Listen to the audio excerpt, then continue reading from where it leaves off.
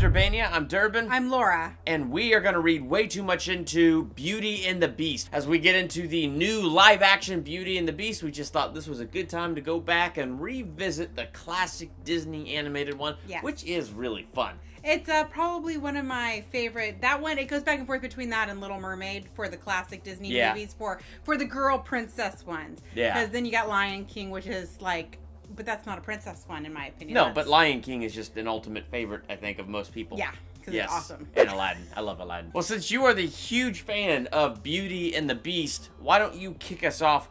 What meaning do you find behind the movie? Well, there's lots of meanings that I find behind the movie, but I decided to go with one that's a little bit different, or one that most people might not think about. Mine deals with cute little Chip.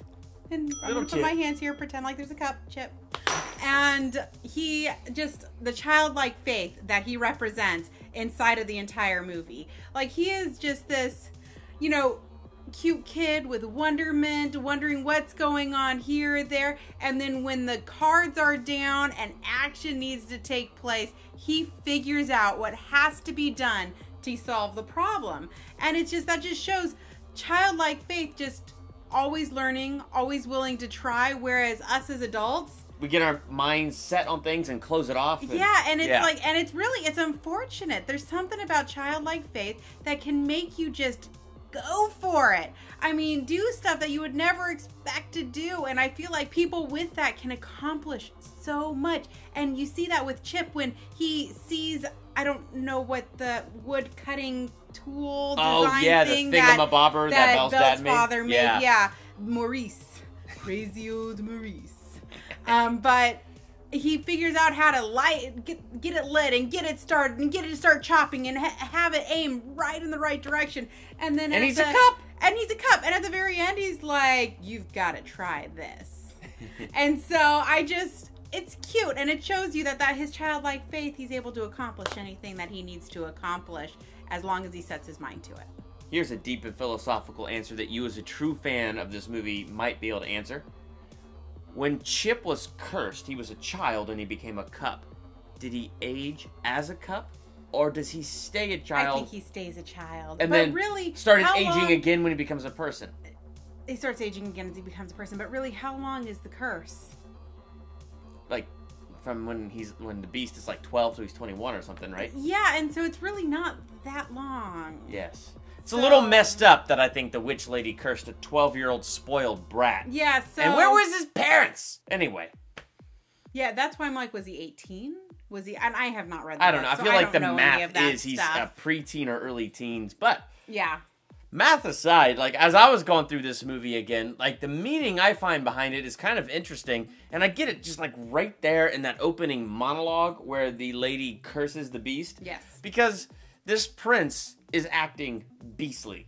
Like, he has beastly thoughts. He has beastly things in his heart. Like, he's so shallow that just because this lady is ugly, there's like a storm raging, it's freezing cold, she's just coming in to get warmed up by the fire. Yes. And he won't even let that happen because she's ugly. Yeah. So he's just beastly completely on the inside. So the curse is what's on the inside becomes what's on the outside. He becomes the beast that he actually is inside.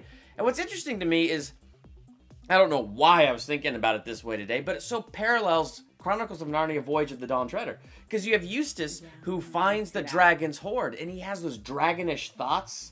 And the curse that is on the dragon treasure is that you become that dragon, you become that thing. So when he was wanting that treasure, he wanted to keep it all for himself, and he put the ring up on his arm, he's shoving gold all in his pockets. It's his treasure, it's my precious. He becomes what was on the inside of him, and the only cure was for him to follow Aslan, and then for Aslan to, like, literally rip off the dragon's skin. Like, that was the cure. That's kind of the same thing with Beauty and the Beast. The curse is he became the beast that was inside of him. Because he didn't have love or compassion. And the cure was to let love in his heart, and then he would become again what was inside of him. It reminds me of what Jesus said, that from the abundance of the heart, the mouth speaks. In other words, like, what you've really stored up in here is what's really gonna come out of here. And, like, if it's bad stuff that's in here and bad stuff then coming out of here, that's what defiles a person. Yeah. So it's like such an interesting concept that, you know, what's inside is what's really important. It's important to get that cleaned up because that's kind of like what you become. So I just think that's interesting that both for Eustace and for the Beast, the thing that changed their outside circumstance was changing what was going on inside. And so I thought that was just an interesting meaning that I find as I watch that movie. There you go. If you saw the old Beauty and the Beast Disney animated cartoon movie, what meanings do you find behind the movie and in those plot points? Make sure to let us know in the comments below. And while you're there, hit that subscribe button and become a Durbanian. Next to the subscribe button is that little bell. Make sure you click that. You'll be notified the moment I drop a new video.